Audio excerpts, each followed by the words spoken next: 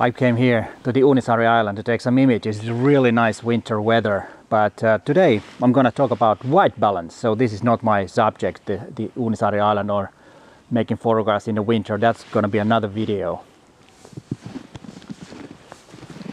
Hi there, I'm Peter Forsgården, Olympus Visionary from Helsinki, Finland. And before we start talking about white balance, please consider to subscribe to my channel and hit that bell so you get notified when there's a new video online. My videos are all about you getting to be a better photographer. And remember, I post 2 videos a week on Tuesdays and on Fridays. Be sure to watch the whole video because there are gonna be some tips how to use white balance creatively.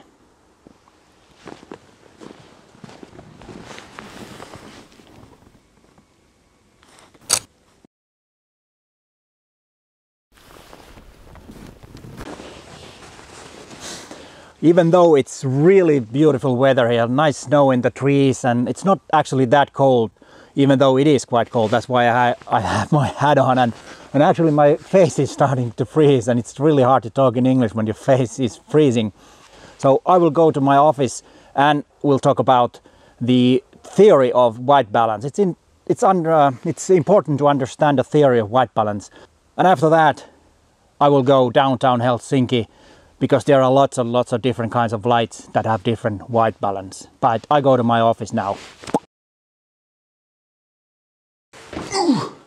Yeah, that was nice and fast to get back home to my office. I know that theory is always boring, but it's very important to understand the concept and the theory of white balance so that you can use it effectively and maybe you can use it your own way. It's important also to know the concept because then you can get exact colors on your images. If you need the exact colors, if you do more artistic photography, you may not care about the colors, but sometimes the colors need to be very accurate, and then you need to understand the concept of white balance. But let me get my gear and coat off, and then we'll head into my office and see what we can learn about white balance. Just a second.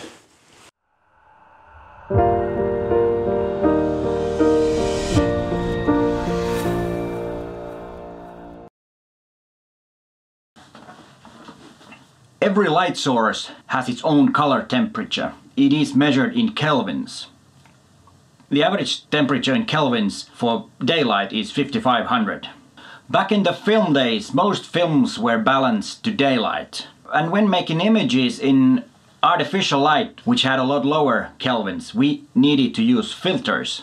Because if you were taking pictures with the daylight balanced film in tungsten light, all the pictures were really yellow, and what you needed was a blue filter in front of the lens. But as many other things, also handling white balance with the digital camera is a lot easier. All modern digital cameras have several presets for different kinds of light conditions.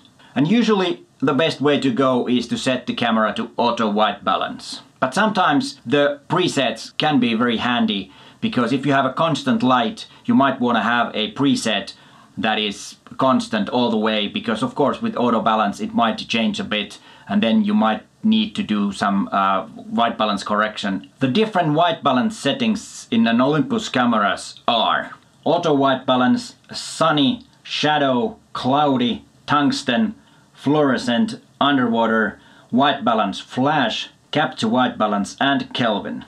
Most of these settings are self-explanatory.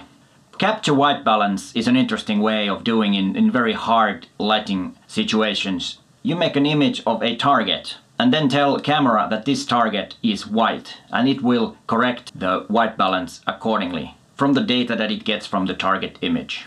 The way it's done: choose the capture white balance and press the info button. Now make the image of a white paper and choose yes.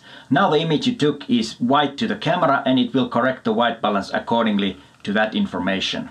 And then the Kelvin preset is a preset where you can set the temperature in kelvins. If you have a color temperature meter and you meter the color temperature around your scene, and then you can set that temperature to be your color temperature for your photographs. How to set the presets in your Olympus camera? You can change them from the menu or you can change them from the super panel. Of course, the super panel is the most convenient way. Just toggle the white balance setting and press OK again. From the menu you can also see the kelvins that each preset represents. There's also a possibility to fine-tune the white balance. A-axis is red and blue and J-axis is green and magenta. With these you can fine-tune if the white balance you are getting is not correct. How can you be sure that your white balance is correct? Histogram can help you.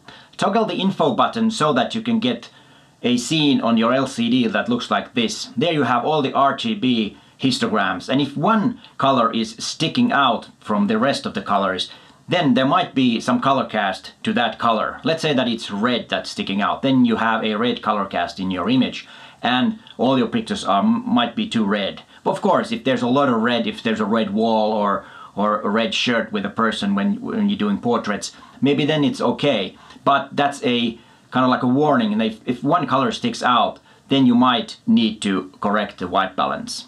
And remember, if you shoot only JPEG, then it's very important to have the right color balance in your images, because it's a lot harder to correct the white balance when you're making images in JPEGs, because JPEG does not have that much information. But of course, if you're shooting RAW, then you have a lot more to work with. So fixing white balance afterwards in post with RAW images can be done without losing any information from the image. But then when you're doing video with the Olympus cameras, I really recommend that you have the correct white balance on your image, because it's very hard to correct in post the wrong white balance, because there's not so much information in the 8-bit video that Olympus cameras make. As I said in the beginning when I was in Unisaari, that I will go back downtown Helsinki to talk some more about white balance. So stay tuned, we'll see you in a second.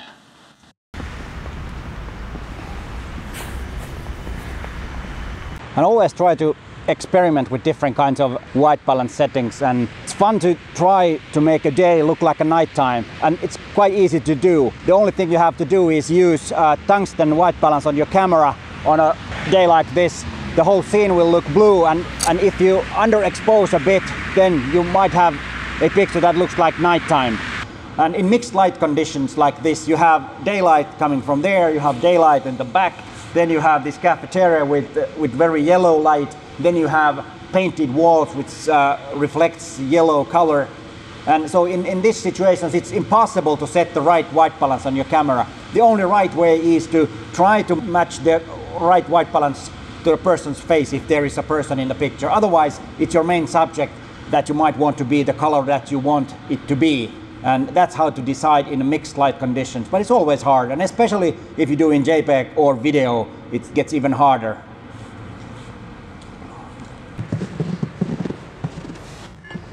And you always have to remember that it's you, the photographer, who decides what is right white balance in your pictures. So there is no right answer which is right white balance. And always when I say in this video what is right or what is correct, it means what you think is correct. But of course, if you have a subject that you want to be exact the color that it really is, then you need to have very precise white balance. And when the situation is really hopeless, like lighting like this, as you can see, that's all yellow, and then you got whatever colors, you got neon lights over there, it's very wise to use a target in your picture. Just take a picture of the target and your model in the first picture, and then you can choose in your, let's say in Lightroom, you can just tell Lightroom that this is neutral color. It can be either white or gray, and any gray or white color is okay. I have a Lastolite target, which is very handy. As you can see, you can fold it up. And also this could be a very good place to test the different white balances. Okay, auto gives like this, and then you have the sunny, shadow, cloudy, tungsten, fluorescent. And the funny thing is that underwater water balance, white balance is the best on this one. And this, as you can see, this is too yellow. So it's always wise to test the different white balances in a scene if you can't find the right one. And if you want to be really creative, use a blue target. And when you click this with the white balance eyedropper in Lightroom, you get really nice yellow cast on your picture, and the picture look a lot warmer. This particular blue is maybe a bit too much, but the idea you probably understand. And when making cityscape images, try to use the tungsten preset on your camera. It can make the sky even bluer, and then all the artificial light looks really nice. But as you can see, it's not the blue hour right now, so here's a picture that I took earlier. In this video, all my examples were taken with Olympus OMD EM1 Mark II, but it works the same way in every Olympus camera, and to be honest, the same way in any brand. And the philosophy, the theory, it's all the same with any camera. But hey, thanks for watching and bye for now.